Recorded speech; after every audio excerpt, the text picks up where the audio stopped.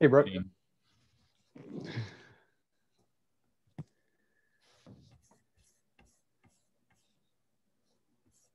Can we, I'm going to do a little test run here to see if I can get this video. Okay. I'm running it on a different.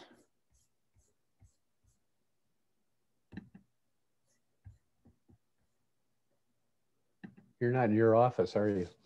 No, I'm at the carriage house. Oh, okay. Which is where I've been working from mostly now. I should have recognized the slanted ceiling after spending that much time as I did there. All right. Can you see anything? Yep, yep, but it's not playing, and it's full screen, so it's good. Okay.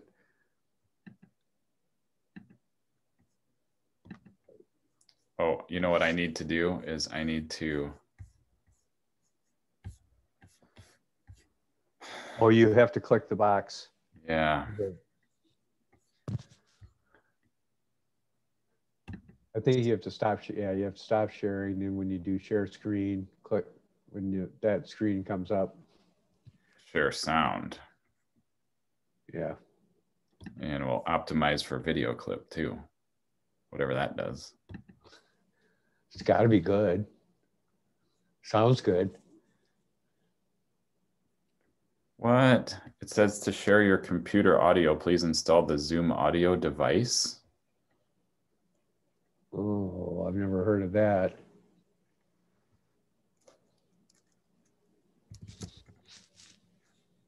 Let's try it. All right. Are you seeing it now? Yep. Hi, I'm here with Dr. Mark Sorrells of Cornell University. And I can hear it too. He's professor of plant breeding. Okay. Seems to be playing pretty good. Not jerky or anything. Can hear the sound clear. Okay.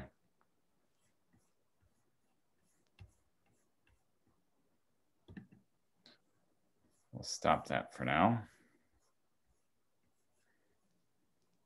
If for some reason it doesn't come out right, I'll let you know.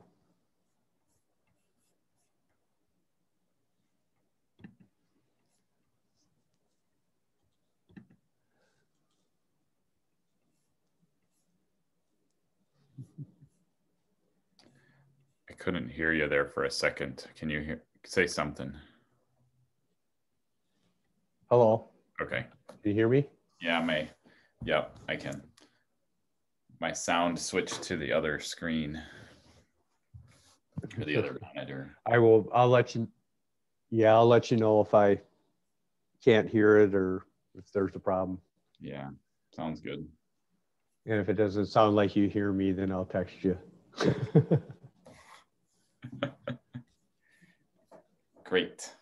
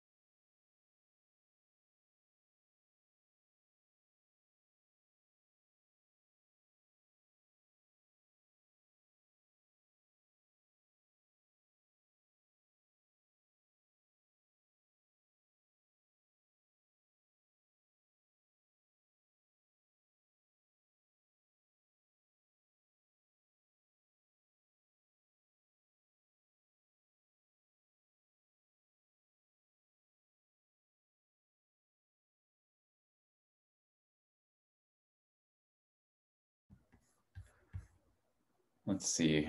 Ryan's been given this a couple of minutes, probably before after 3:30 to get started.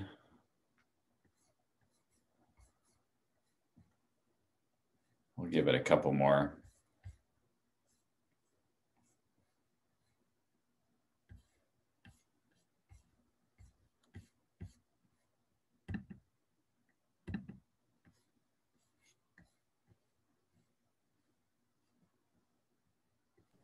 I haven't made it to my beverage of choice yet. I'm still cleaning things off the list. Now's your chance. Yeah, I don't think I'm quite there yet. All I have is an empty mug. But it's a John Deere mug. You had to buy a tractor to get that. I don't know. I think that probably it was some family member that saw it at a store that thought, oh, Brooke would love this. Oh. John Deere mug.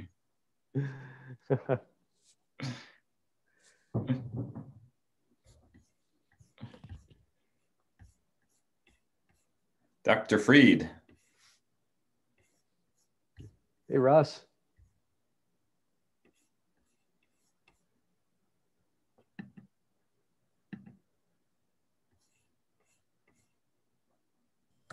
I guess I need to unmute, huh? Yeah. Good to see you. Yeah, how you doing? Not bad. I thought I'd check in with Mark. I think I met Mark about 40 years ago. Well, one challenge with that is that we have a recording of Mark today. And okay. We don't actually have Mark live, unfortunately. But Russ, you've got Dean and I, so I don't know if that's any true. Yeah, that's good, Brooke. That's good. Russ, I can't remember people I met when I was 10. I don't know how you do that. I think I was 11. Yeah, that's a long time ago. I met him more as an oat breeder than as a barley breeder. Although we were both oat and barley breeders, he was more of a oat breeder than a barley breeder.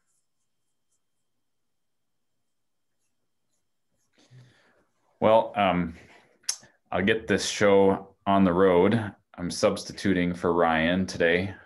My name is Brooke, if you don't know me. And we have on tap a pre-recorded video between Ryan Hamilton and Mark Sorrells at Cornell, who is a breeder there.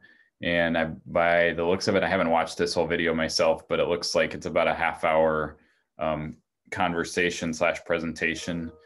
And then after that's over, we will engage in any conversation around the topic that seems relevant or anything else. And unfortunately, Mark couldn't be here, so we can't ask him questions directly, although I would wager that we could fill his email inbox with questions if we decided we had things we needed to know. So with that, I will work on getting this video started. Feel free to grab your drink of choice in the meantime or during. And if anybody has any questions or thoughts mid-video, go ahead and type it into the chat. We can talk there along the way.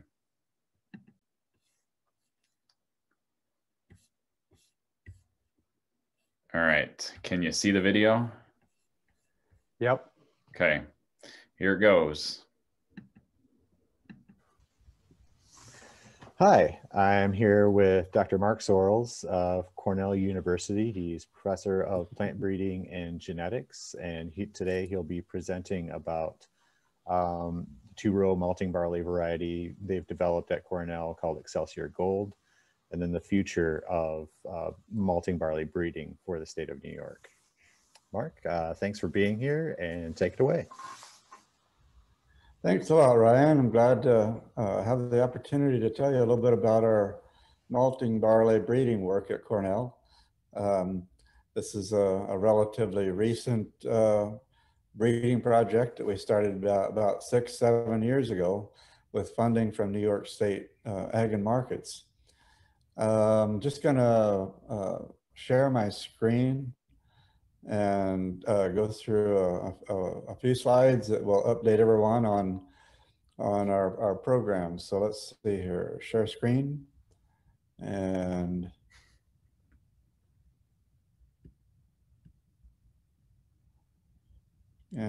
I hope that you can see my slide. Yep, I see it. Okay, good. Well, like any breeding program, it's not a one horse team. It takes a lot of people to develop a new variety of any crop. The principal person on this project was my graduate student, Dan Sweeney. And we also had two other graduate students that helped with parts of the project, Travis Rooney and Carl Kunze. My technicians that have been working for me for many years are David Bencher, Amy Fox, and James Tanaka. Well, when we first started our malting barley testing program back about 2014 or 15, we tested these varieties that we acquired from all over the world, and some of them were from Europe, some from Canada, some from Western US. And what we discovered was that even though we could find some that we could grow here in New York, that we found that it was going to be difficult to find a variety, an existing variety that actually was well enough adapted that there weren't some problems from year to year. And so what we decided to do was start our own malting barley breeding program. And that was initiated in the spring of 2016. We knew that we didn't have a lot of time to come up with a new variety. And so we implemented a breeding program using all of the best technology, winter nurseries, and other strategies that we could come up with to develop a variety in the shortest amount of time. And from that start in the spring of 2016, we put out over 1,000 lines in 2017. We sent material to New Zealand for a winter nursery, and in 2018, we brought back 100 of the very best lines to test in 5 locations. And then we again sent material to New Zealand, and in 2019, we were able to test 60 lines in 5 locations. And then finally last year, we grew foundation seed of our best lines that we identified from those regional trials. And this year we'll be producing certified seed and conducting on-farm trials of 22 of the best lines in 4 locations. I won't go into a lot of detail, but we added 22 of those lines that came back from New Zealand to our regional trials, and compared to the testing, we compared them to the best varieties that we had obtained from other locations: AAC Synergy, KWS Tinka, and Newdale. We were only able to grow those in 3 locations in 2020, and that was because of COVID restrictions on that prevented us from hiring summer help. But we took them all. We took samples from the top lines and sent those to Hartwick for malt testing. And that was last year was the year we initiated foundation seed production of CU31, which became Excelsior Gold, and another prominent candidate, CU198. So a little bit about CU31, which became Excelsior Gold. Its yield is very similar to AAC Synergy, which is the best variety currently adapted to New York, and Newdale. Both of those are Canadian varieties. It's a little bit earlier flowering, has great foliar and FHB, fusarium head blight resistance. And most importantly for our region, it has resistance to pre-harvest sprouting. And that means that it has seed dormancy at harvest time. And of course, this is going to concern maltsters who need to be able to malt this variety in a short period of time. So we've tested it for the length of its seed dormancy period, and it appears to be quite short, so it should be suitable for malting within a few months after harvest. And the Hardwick malting results show that it has good malting quality. Just highlighted the three lines here that we are using in trials. AAC Synergy and Newdale are checks, and CU31 shown at near the bottom there. And you can see that the statistics on CU31 match up very well with Newdale and Synergy. It is a little taller, and there's a good reason for that. The very short European varieties have problems with the spike sticking in the boot. That means that the spike won't come out of the boot very readily. So it's important that we have a little bit taller plant so that that spike can come out of the boot. It's mostly a problem under stress conditions, but of course we have a lot of that in the Northeast, right? So you can see the PHS score is lower than the other two, which is good. And its FHB score is quite a lot lower. It also has surprisingly good spot blotch resistance.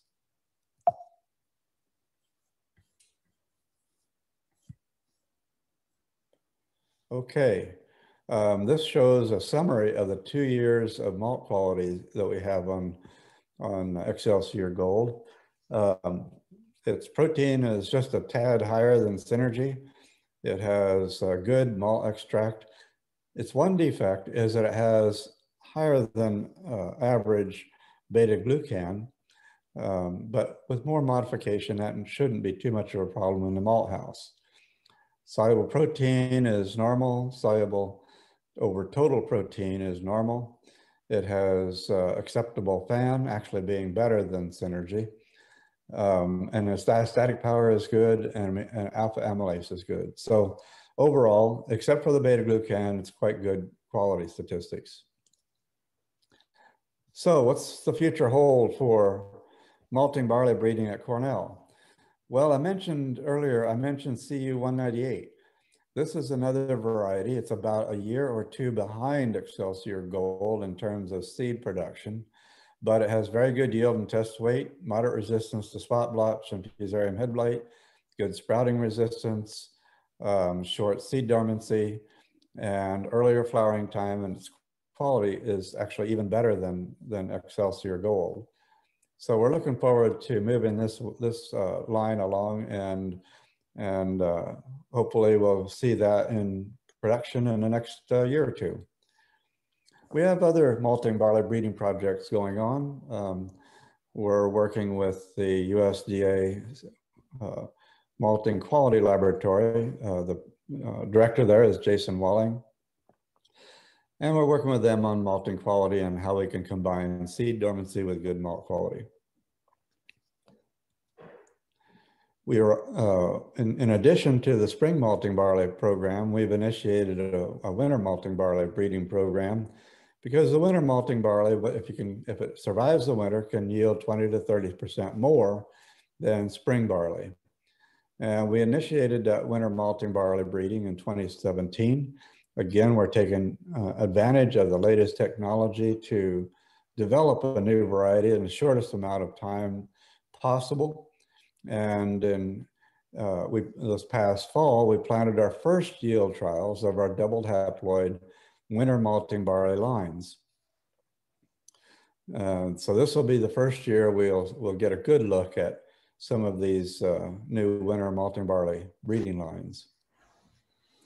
I'm not going to go into too much detail on the winter malting barley trials, but in the winter malting barley, KWS Scala is currently our most popular variety.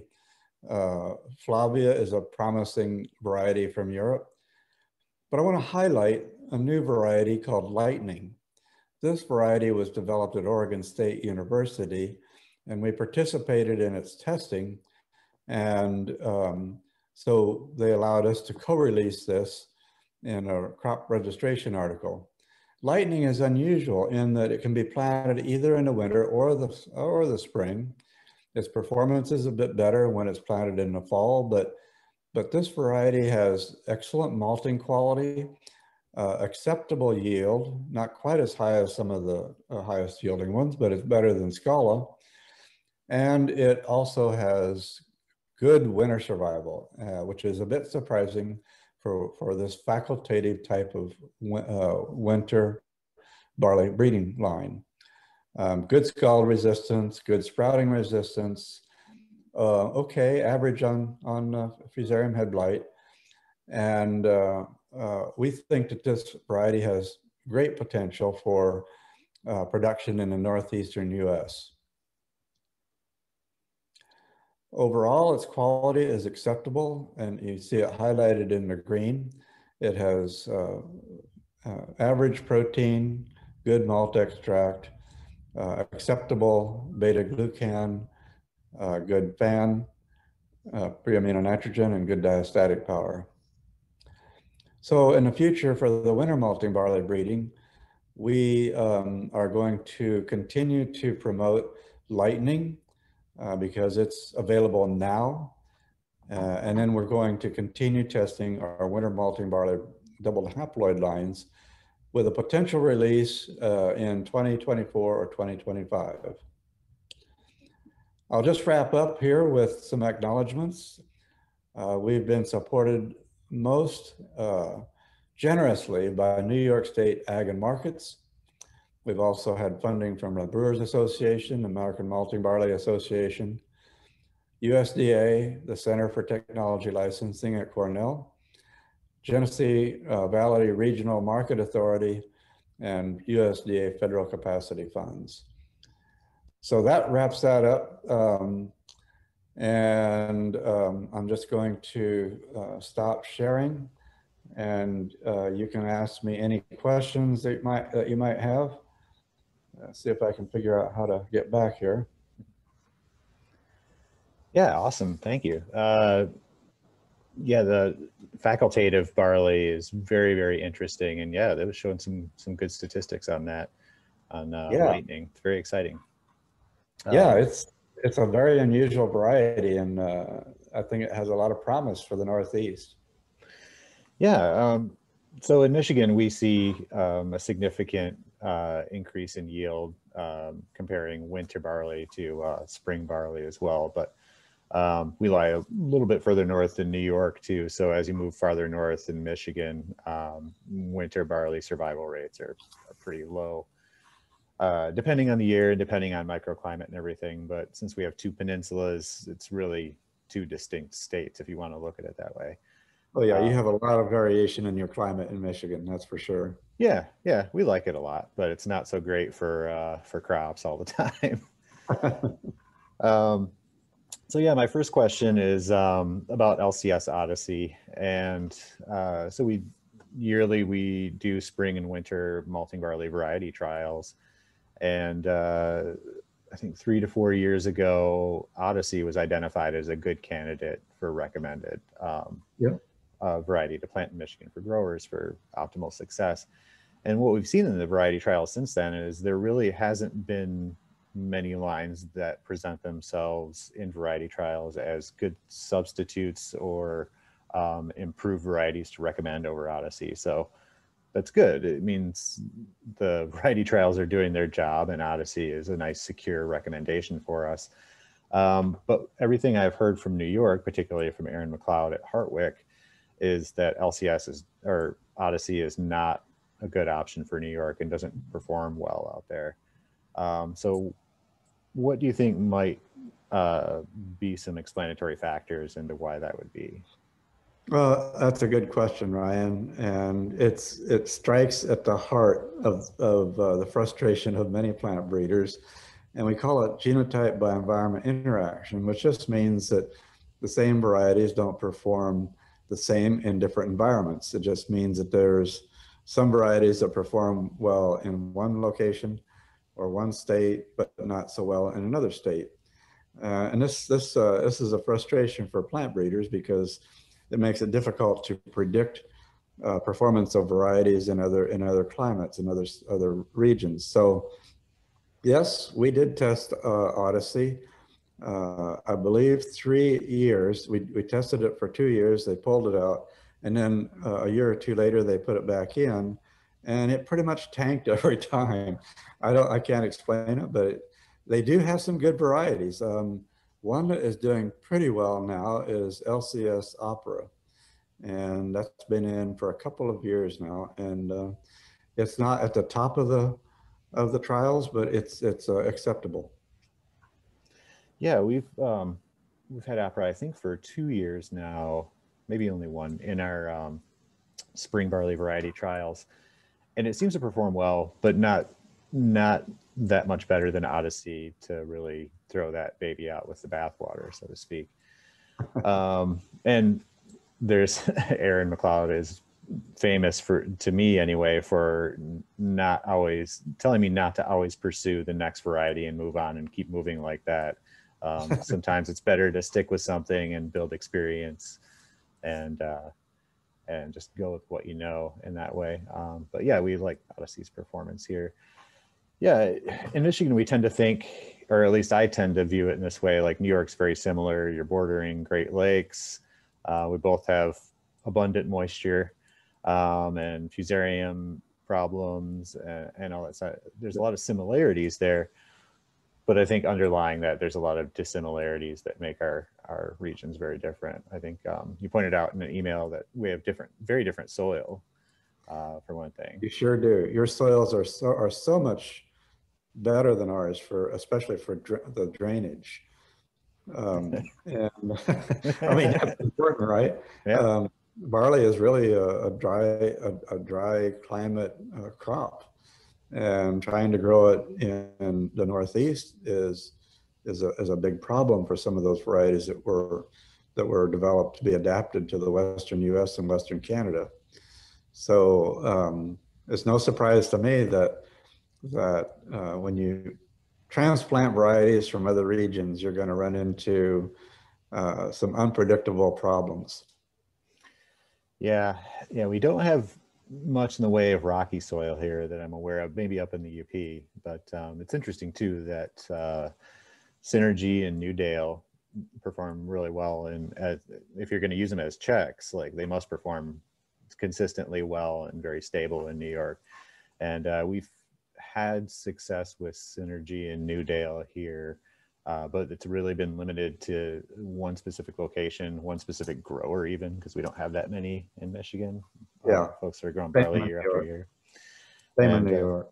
Yeah, and it's one of those things. On paper, it doesn't look like it looks really risky on paper in Michigan, but this one particular guy's just knocked it out of the park a few years in a row with Synergy and Newdale 1 year.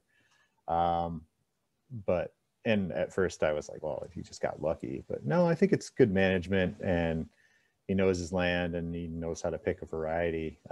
But if a grower on the coast of Lake Michigan was to ask me what I thought about him growing Synergy, I would probably say it's pretty risky. We had one grower out there in a place called Free Soil, great name for a town, who planted ND Genesis 2 years in a row, and it was just a complete failure. It was sprouted to all get out, and yeah, it was pretty much food for fungi at that point. But just interesting because, you know, you guys get a lot of snow, and New York doesn't seem that much different to Michigan to me when I go there in my car. But interesting stuff. One of the things about Synergy and Newdale that I'd like to point out is their extreme sensitivity to moisture. And one farmer said, you can just spit on Synergy and it'll sprout. Mm-hmm. And it's true that it is incredibly sensitive to any kind of moisture at harvest time. And of course, in our region, that's a major problem for farmers because they can't always get in the field when the crop gets down to 18% moisture. You got to get it out of there.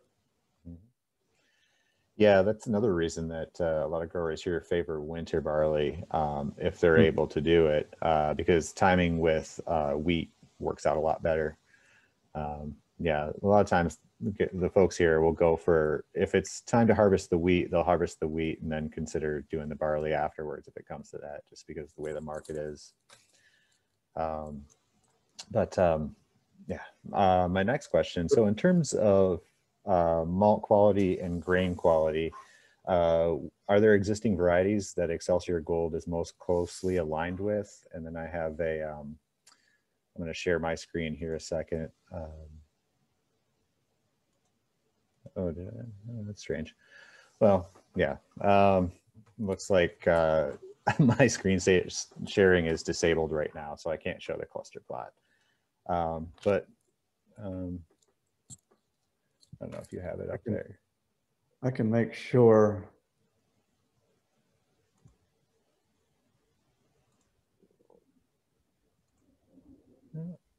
I'm gonna make you a host now, so that you can share.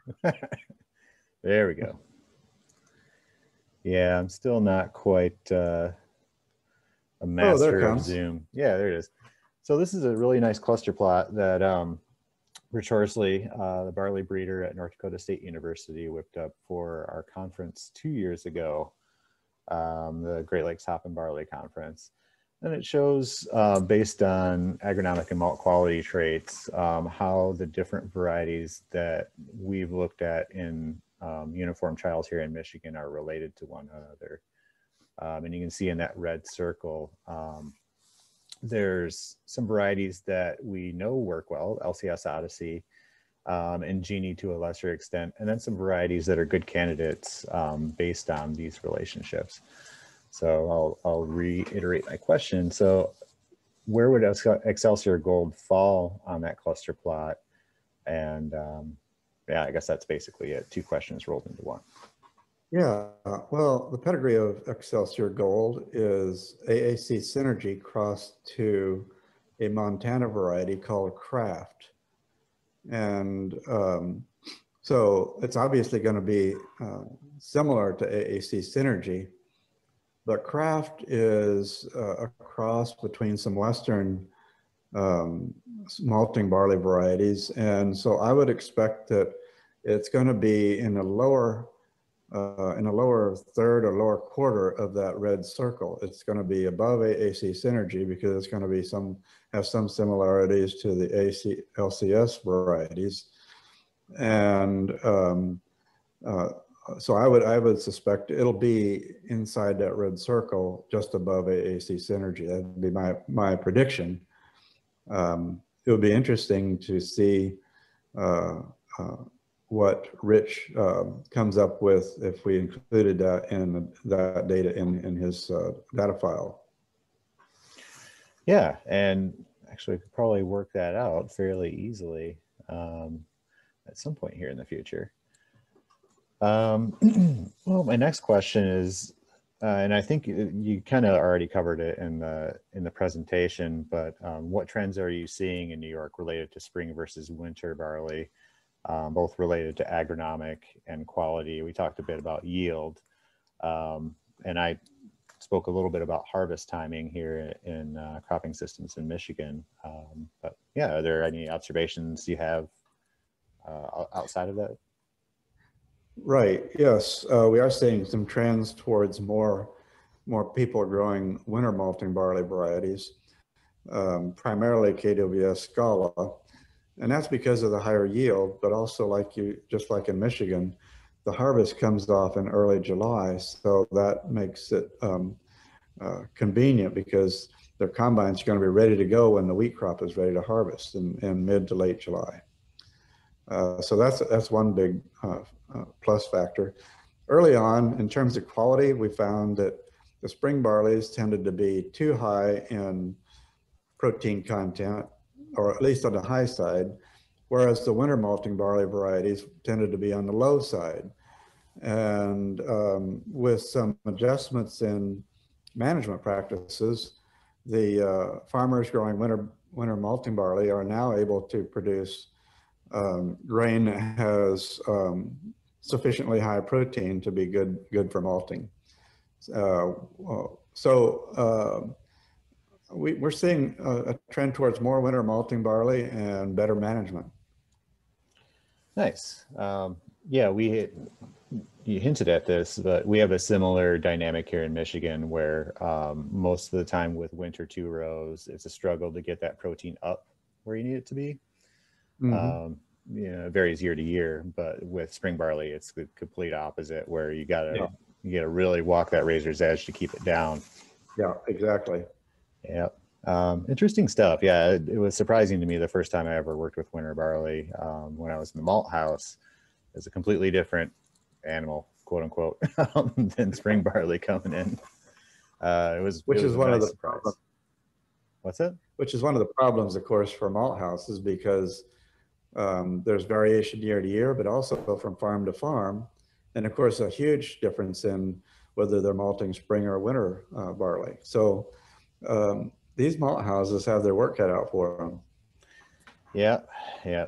But, you know, they're used to it. It seems like every step when I was in the malt house was a fight and a struggle and very rewarding once you get over those mountains. But yeah, it's not easy work, you know, physically and mentally. It's a hard road for a lot of craft maltsters out there. So we've touched a bit on whether or not Excelsior Gold would be adapted well to Michigan, and that's just something we'd have to actually do it to find out. Yeah. But are you in the process of or plan to be entering Excelsior Gold into AMBA testing, American Malting Barley Association testing for approval? Well, eventually down the road, that's going to require a lot of grain. And at this point in time, we don't have the resources or the grain to be able to enter it into those pilot scale testing program, into that pilot scale testing program. But not ruling it out for the future. This variety was specifically developed for the craft brewing industry, so it's not as important for this variety to be tested in the pilot scale malting trials, because that's more targeting the multinationals like Anheuser-Busch and Miller and some of the larger brew houses. It's more adapted to local craft malting and brewing. And so what's important is that it have good craft malting quality and adaptation to a particular region in which it's grown. That's far more important than whether Anheuser-Busch or some of these multinationals would want this variety in their production plants. But so we're really more focused on local and adaptation and acceptable quality for the craft industry. Yeah, and yeah, it makes a lot of sense. I only ask because in some cases it makes it easier, I guess you could say, to obtain crop insurance, or at least better coverage for malting barley prices for your barley crop if it is on the approved list. Like Puffin, for example, was recently put on there for the first time, even though it's a rather old variety. Yeah. Just for insurance purposes. But yeah, I think pilot scale testing for AMBA requires at least one rail car, something like that. It's a lot. It's a lot. Yeah. There's a lot of logistics involved, and remember, we're only at the stage where we're producing certified seed, so we need every last kernel we can get. Yeah, yeah. Cool. Well, I think that wraps up my questions. Yeah, thanks for being here. And is there anything else you'd like us to know about New York craft malting, Excelsior Gold, and anything at all? Well, I just want to wrap up by thanking the farmers that allow us to test our varieties on their farms. And especially want to thank New York State Ag and Markets. They have been the driving force in getting in getting a new variety out there to the farmers and to the maltsters and the brewers is in the shortest amount of time. Without their support, we wouldn't have a new variety yet. Awesome. Yeah, good things coming out of New York, and very exciting stuff coming out of your lab for sure. Thanks a lot. Oh, one other thing I was going to mention, we are entering into the Eastern Spring Barley testing program that Rich Horsley coordinates. Mm-hmm. So it will be tested fairly widely in the East. Oh, yeah. Yeah, we have 3 ESBN sites here, so we might see it here. That'd be pretty good. All right. Cool. All right. Thanks a lot, Mark. Thank you. See you, Ryan. Bye-bye.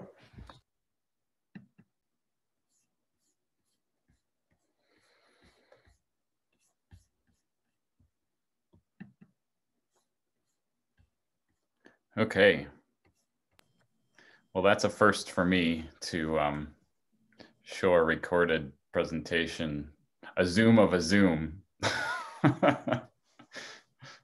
But I figured the way we could move forward is, I'm sure those of you that watched have questions that you would like to ask Mark, and though he's not here, I would pose that you go ahead and throw out those ideas or questions, and then we can discuss as the small group that we have here, if you've got any.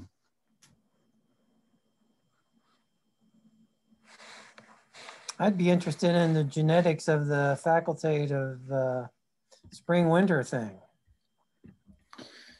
Yeah. So Russ, were you involved in doing any of those crosses, trying to develop facultative varieties? No. I know they've been doing a little bit with wheat, but I never got into that. I'm not sure what the genetics is of that. I think I can Google it and probably find out. I know that in Australia, it's a fairly common target to grow facultative varieties, but I think it's typically in climates that are a little bit more mild in the winter because, you know, obviously you have to have that variety survive over the winter. And then essentially it's a spring barley that has enough winter hardiness to survive the winter, right? Yeah, and I just don't, I think it's the winter hardiness of the facultatives are not that good. I mean, I'd be very suspect of that because it's, you know, that isn't what they were evolved to be. So that'd be interesting. You know, I know you can do the like photo, you know, you can have the male sterility with photoperiod. And that's how the Chinese have their two line hybrids. They have one that they use for a male, they use as female, and then they can increase it in a different photoperiod. So they don't need to restore to deal with that one. But I'm not that familiar with the facultative stuff, so. Well, I will follow up with Mark and see if I can get an idea on that topic for sure. The other thing on this breeding program, you know, a lot of people use double haploids, but I was never a fan of that because, you know, you just have the recombination one time.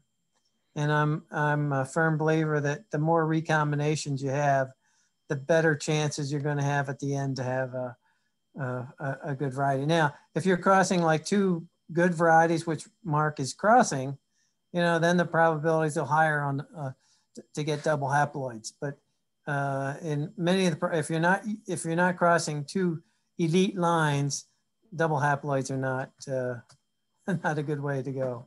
What's the speed at which you can increase the, you know, from cross to, or is it just a chance that you're going to you stabilize the line right away. So, you know, when you grow it the first time, it's going to be stable. So you have to go 5 generations to come out with a stable line. So it just, you know, if you're doing 2 seasons a year, that's 2 years that you knock out. Gotcha. It's four generations that you can speed it up. You know, you don't have to do the four generations, but at the same time, then you don't have the recombinations in those. So, you know, it can improve even further the second time. So in this case, they're racing to try to get a variety that's suited to New York's climate and so forth because of the government pressure and well, not pressure, but incentives for their industry, I think is what happened there. And it just speeds it up. Yeah. It speeds it up, so. I know that speaking of the lightning variety, I would be interested to hear the story from either Mark or Pat Hayes about how they named them, because there's a winter barley that's called Thunder that was recently released as well. And so that'd be Thunder and Lightning. You ought to make a cross between Thunder and Lightning and see what you come out with. Maybe the Big Boom. Maybe, I bet they're doing it. I'm gonna, since there's just a small group of us, I'm gonna stop this recording.